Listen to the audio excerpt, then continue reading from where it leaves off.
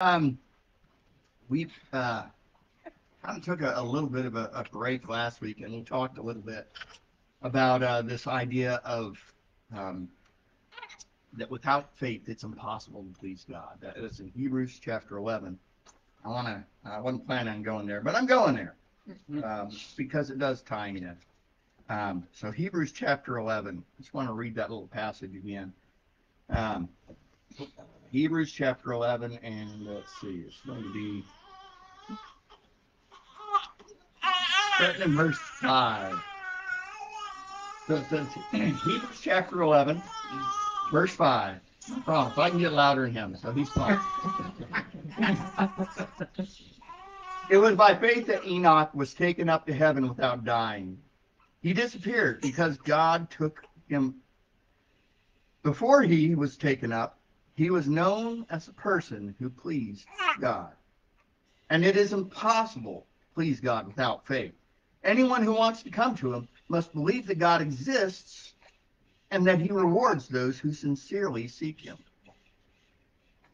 And that's a very fundamental verse because it tells us the very foundation of our faith is faith.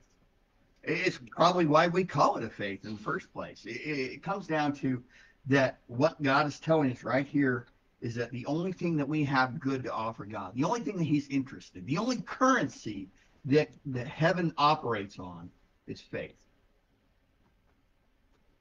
That's it. It's not on good works, although James tells us that, hey, faith without works is dead.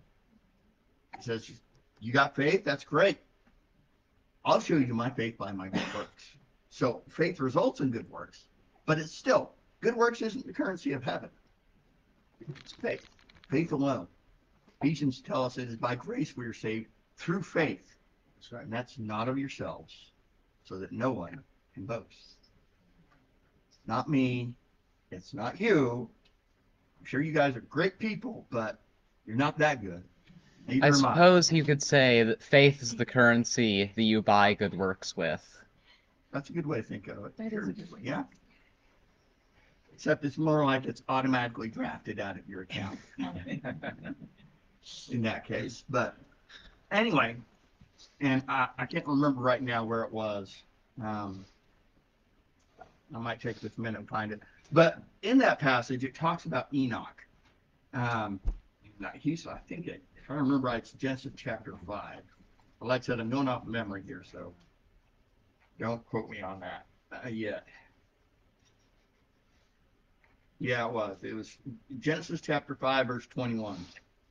It tells us a little bit about Enoch. And it's just such a simple but powerful thing. I mean, in Hebrews 11, it told us that we need to look to Enoch as an example for our faith.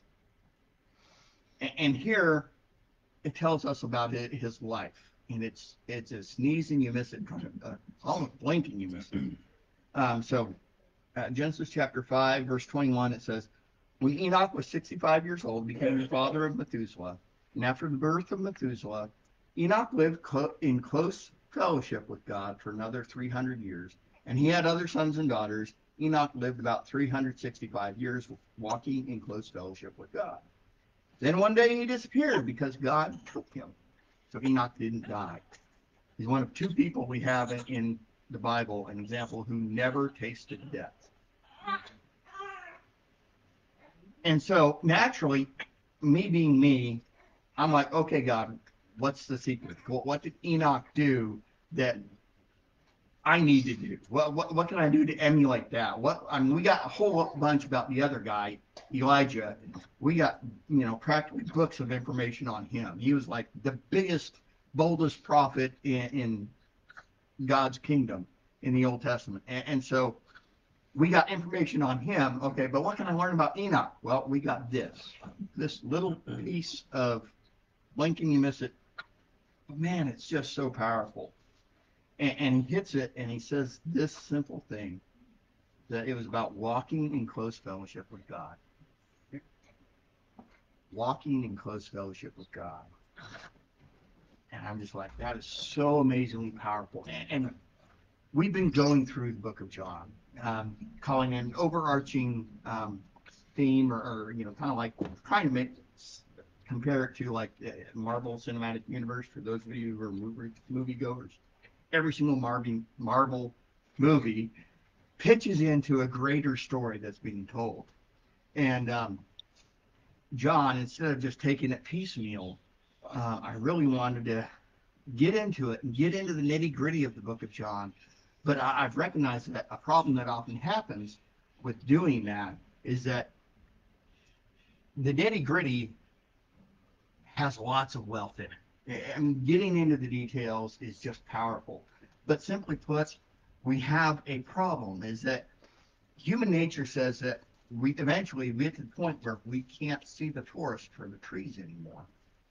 And so while it's important and good to get those details, I don't want us to miss the big picture of John.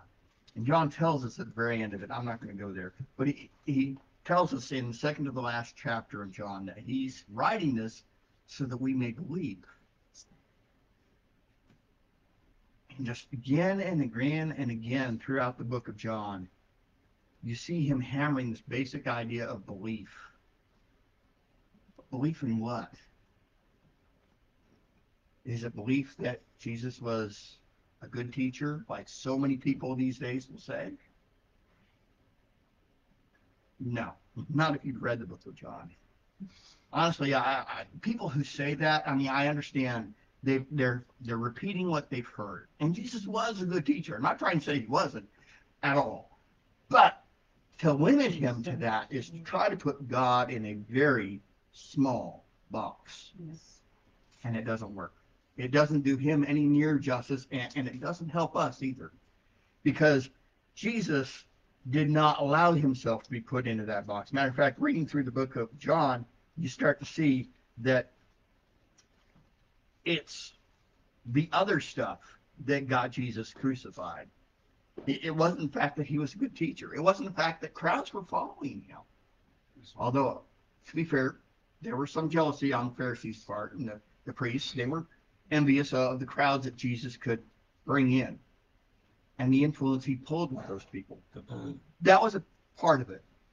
But that wasn't why they justified crucifying him.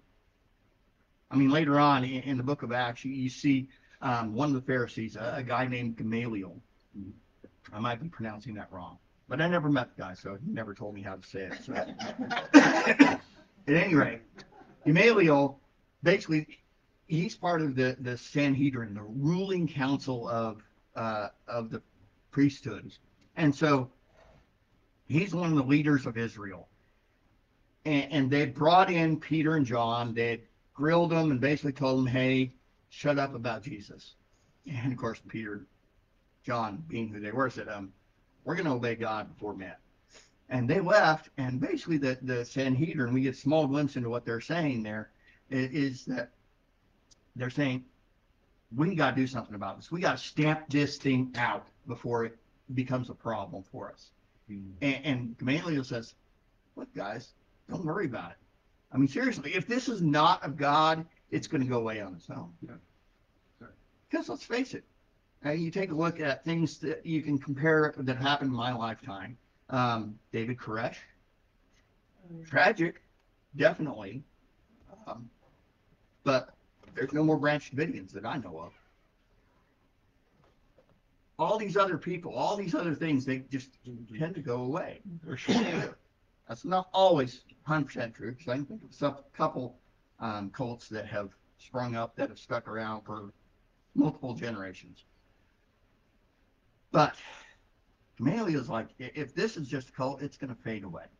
It's going to go away, and you know, as these people die off, it's not going to matter anymore. It's going to become irrelevant. But if this is from God, there's not a thing we can do to stop it. So let's just sit back and watch. Gamaliel was a wise man, and that's a lot of what John's trying to say, is that this good teacher was not just a good teacher. He wasn't just somebody prophesied to come down and die to save Israel. He was God with us. And that's the point I've been trying to emphasize, that God is with us throughout this. He came down, he walked on the earth, and I can remember, what was it, a year ago, maybe two, there was a big dust storm that blew up and blew sand and dust literally across the Atlantic Ocean. Yeah. And it came, who knows, maybe some of the very earth that Jesus walked on has fallen here in Comanche, and we've stepped on it too. Who knows? I doubt that's the first time that sort of thing happened either, so we could have been doing it already before that storm. But regardless, the point is that he was God with us. He was here on earth. But that's not the limit of what he was meaning when he was named Emmanuel, God with us. And make no mistake, that's what the name Jesus means. It is that God is with us. And so that's a big thing that John is trying to emphasize, that it's not just a good teacher who's been walking around. It's God wrapped up in human flesh, born, raised. He had dirty, whatever they had equivalent to diapers, you know. He walked. He was hungry. He stubbed his toe and probably was tempted to cuss when he did it. He was real. He was God in human form. And so John does a great job of emphasizing this. The other Gospels have a different point. They're trying to emphasize different things. But John's all about, hey, Jesus is God. And you can't read through the Gospel of John without coming to that conclusion. You have to ignore all kinds of things, like, you know, in the beginning was the Word, and the Word was with God, and the Word was God, how the book starts out. And then just a few verses later says, and the Word became flesh and dwelled among us. And we beheld his glory. Glories of the only begotten of the Father, full of grace and truth. And it's that kind of stuff that we see over and over again. And that brings us to where we're at. John has walked us through Jesus' basic ministry. We saw a major miracle with Lazarus just a couple chapters ago, where he raised Lazarus from the dead, and now everyone is paying attention. Pharisees, the scribes, the Sadducees, the priesthood, everybody is paying attention to Jesus, because this is the stuff that happens normally. I mean, it's kind of one thing to have somebody healed. I mean, that's miraculous, obviously, but, you know, if a leper is made well, you know, that's cool. That's great. He came in. That's happened. We've seen God perform miracles without any Messiah being there. Jesus comes along. He starts doing all kinds of things that had never been done before. And so everyone's just paying attention. And so he comes into Jerusalem. You know, you remember Palm Sunday with all those palm branches and people shouting Hosanna. And if you don't know the word Hosanna, it's not a name, it's not a random thing. They're shouting, save us. They are an occupied nation by Rome. They don't like Rome. They're not welcome, and so they want Rome out.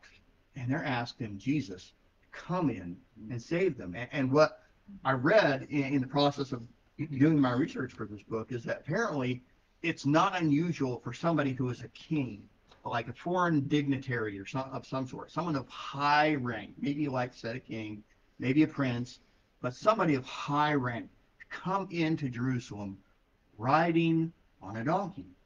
This was not that unusual. It was not unheard of. It was recognized because here's this high dignified person riding in a humble way. And so basically it was meant to show that I'm here, I'm for the people. I want to be a part of what's going on with you. I don't want to be above you. I am with you. And they were all for that. That's why they were cheering him when he came in. But the next day, what they were expecting was Jesus to go to the temple and say, okay, guys, I need you to go get some weapons. We're going to go throw out Rome. That's what they thought was going to happen. It's like he had his moment of humility. Now it's time for him to rise up in glory and power and kick out our enemies. It didn't happen. So the crowd started turning against him. And here we are. Jesus has basically rented a room, and he's just there with his disciples. Very select group. These are the people who have followed him through thick and thin for the last 3.5 years. Okay? And so he comes in, and he's been telling them some things that are super important. Okay? We've been going through it. And we land in John chapter 15. And so I want to take a look. And I'm not getting very far into, matter of fact, I'm getting one verse in on John 15 today. There it is. I am the true grapevine, and my Father is the gardener. Not my favorite way of putting it.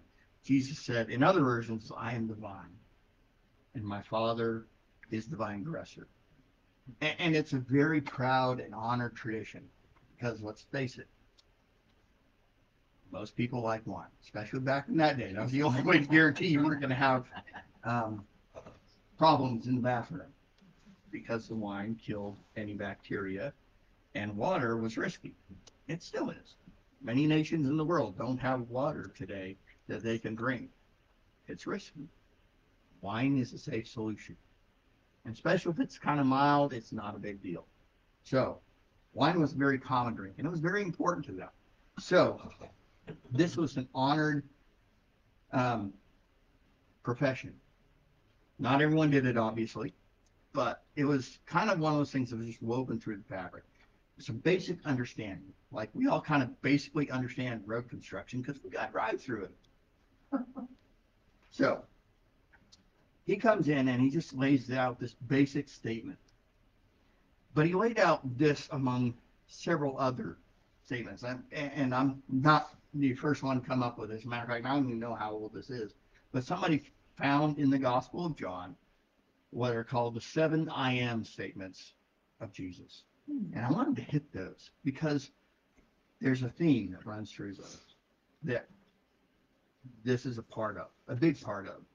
And so I wanted to go ahead and hit those. So let's go ahead and let's go to John, I believe it's chapter 5, isn't it? 6. 6? Okay. 6:35. 6:35. Well, maybe, yeah, there you go. Let's see. Let's go ahead and go hit it. All right. John chapter 6, verse 35. Jesus replied, I am the bread of life. Whoever comes to me will never be hungry again. Whoever believes in me will never be thirsty. So he's the bread. If we take him in, we're not going to be hungry or thirsty again. Mm-hmm. Obviously, not exactly a literal statement, but a profound statement nonetheless, that Jesus is our sustenance, mm-hmm. that he is what we need to survive. Okay? I got 2 notes here. That way I don't have to keep relying on Elijah to bring them up. Where did it go? Oh, that's right. I stuck it in my Bible. Okay, so let's look at the next one. It's in chapter 8, verse 12. So John chapter 8, verse 12.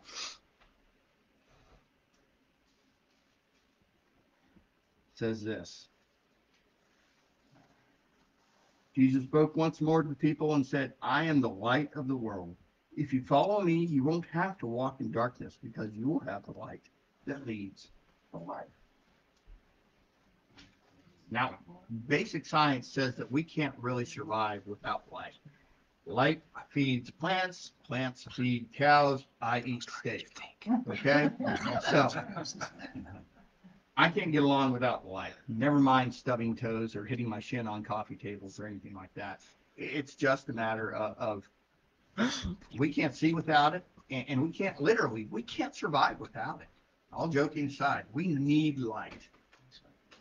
And so they turn off the lights. Wow. Okay. That is a little better, I gotta say. Okay.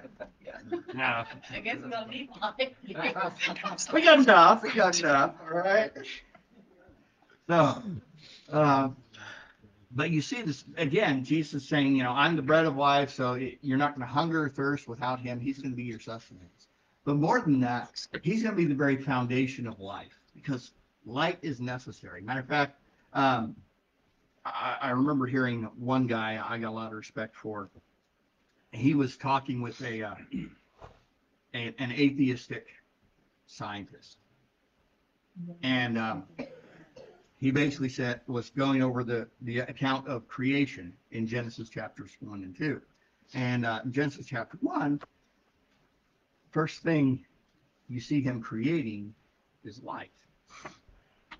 And he basically walked this scientist through and said, even if you don't believe in the idea of a literal 7-day creation or 6-day creation, anything like that, even if you don't, he said, I want you to just take a look at the order of what happened.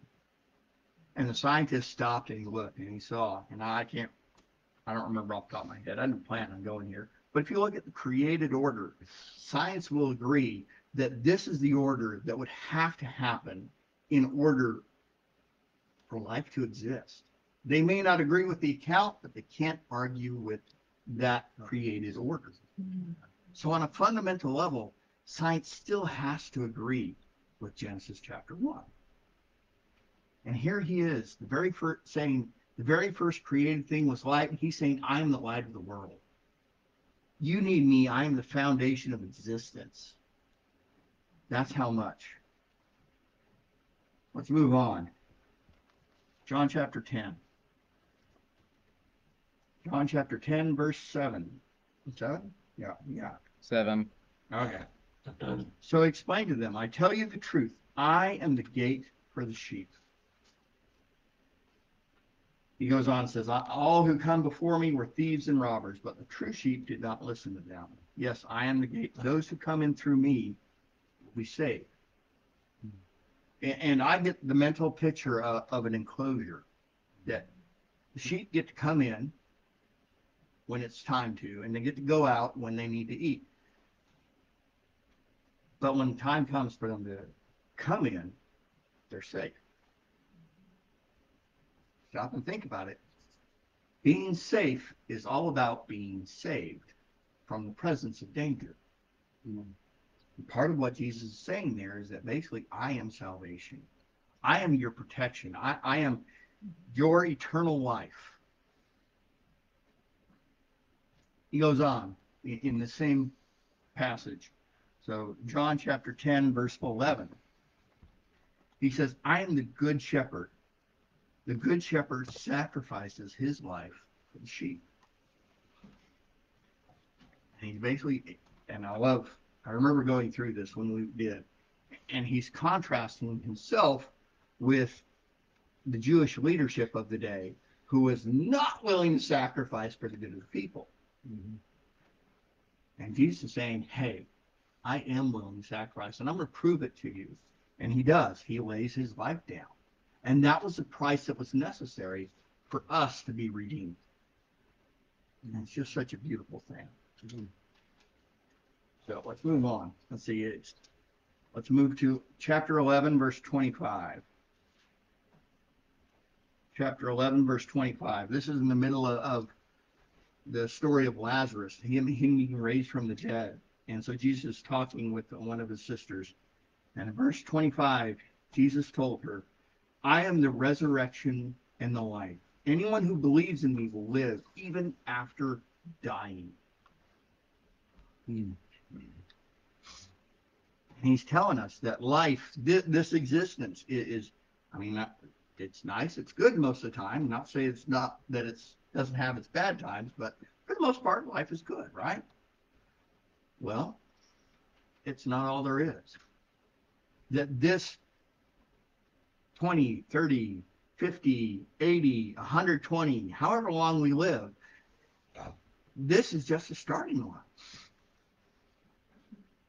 This is like the first step of eternity, however long it is that we have.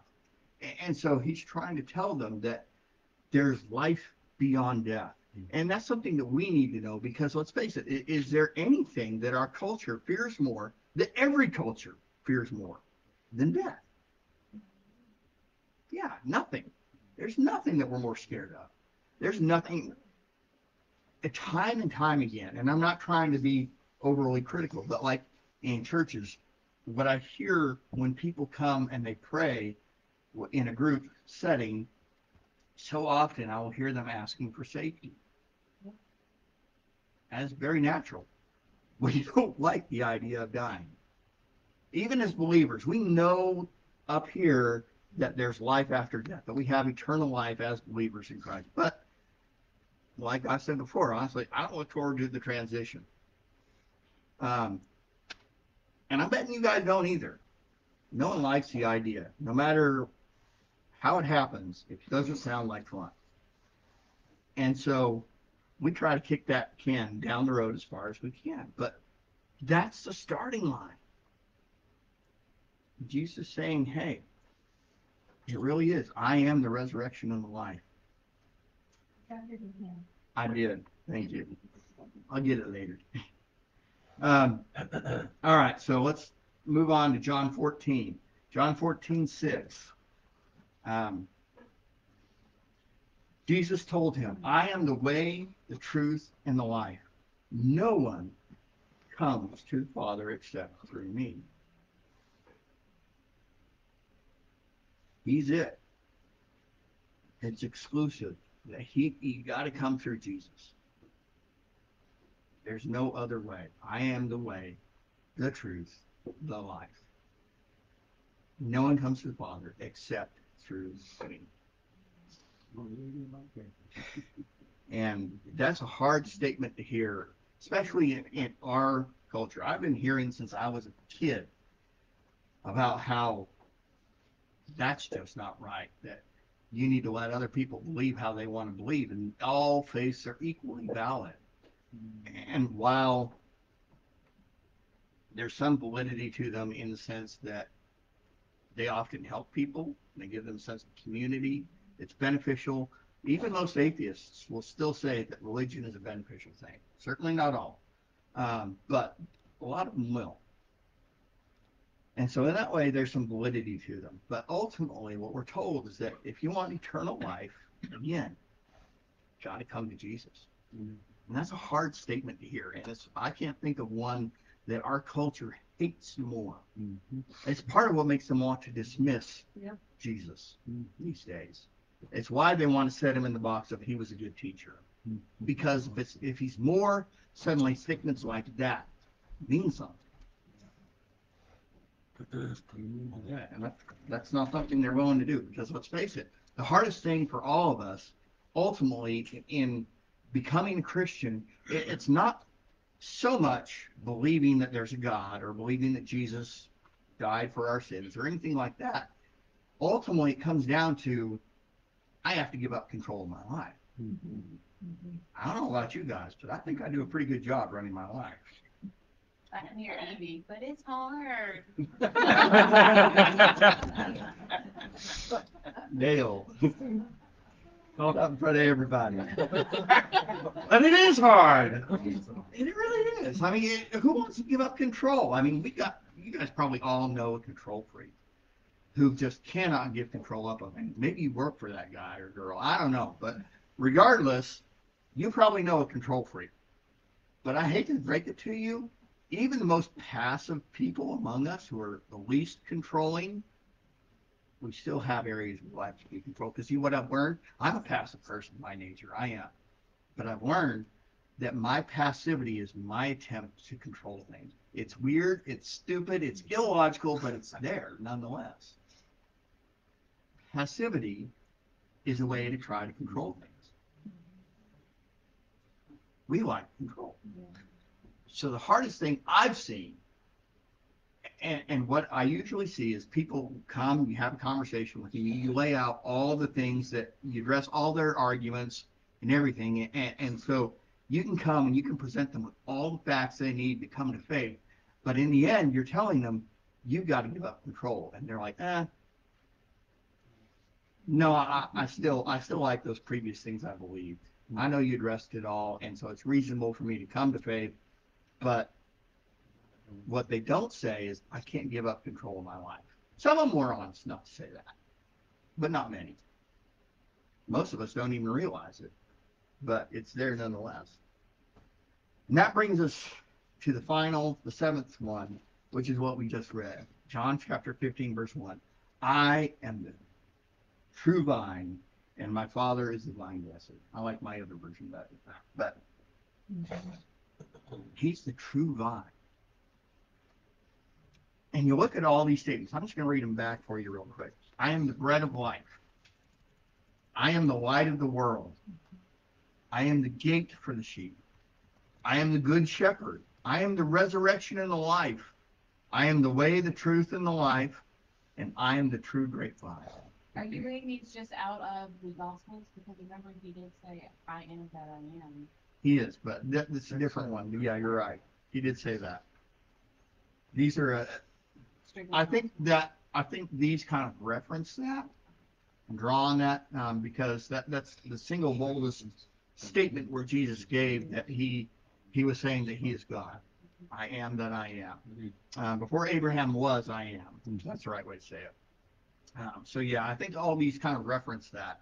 And so I think he's trying to draw this idea because you stop and you think about it. If he were just a good teacher, no matter how good a person he was, you can't be all this stuff and not be God. I'm sorry, there's no person who can supply all my needs. My wife is awesome. I've got a great, great wife. I mean, I struck gold. I struck platinum. But she can't give me everything I need. She cannot. And if I try to get everything I need from her, I've changed her into an idol in my life. No person. Matter of fact, I dare say that every single person on this earth cannot give you everything that you need. Even if the rest of the world decided to focus on you and your needs, they still couldn't meet them.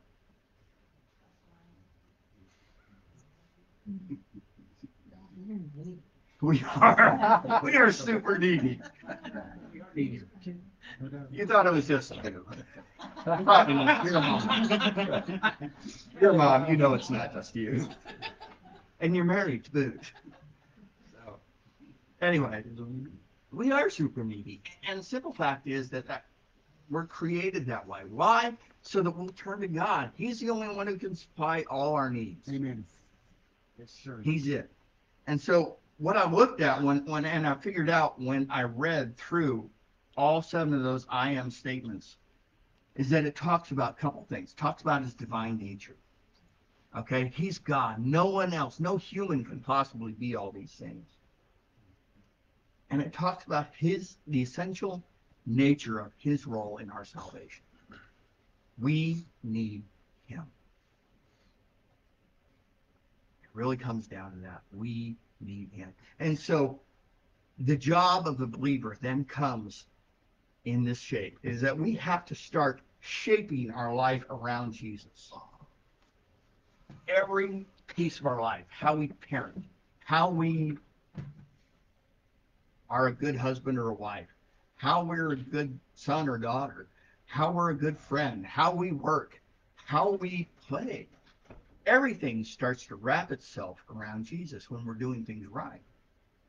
Why? Because we realize he is the bread of life. He's our sustenance. He's the light of the world, which means that he gives us everything fundamental to our existence. He's the gate for our sheep. We are the sheep. He's the gate. He's our protector. He's our salvation. And he's also the good shepherd. He's looking out for us. He's caring for us. He's making sure that we get what we need. He's the resurrection and the life, that when life ends, he is the beginning, the new beginning. He's the way, the truth, and life. He is the exclusive path to God. And he is the vine. He gives us everything we need to produce fruit. Everything he asks of us, he gives us what we need. Everything we're created to need is found in him. All of our wants, we sometimes get those twisted and mixed up, but ultimately, if you untwist them and trace them back to their source, they're aimed straight at God, at Jesus. Every single one of them. We just find different ways to express it that aren't right. Like I said, we twist them, we misaim them, but if you get things straightened out, it all points to Jesus. He's at the center of everything.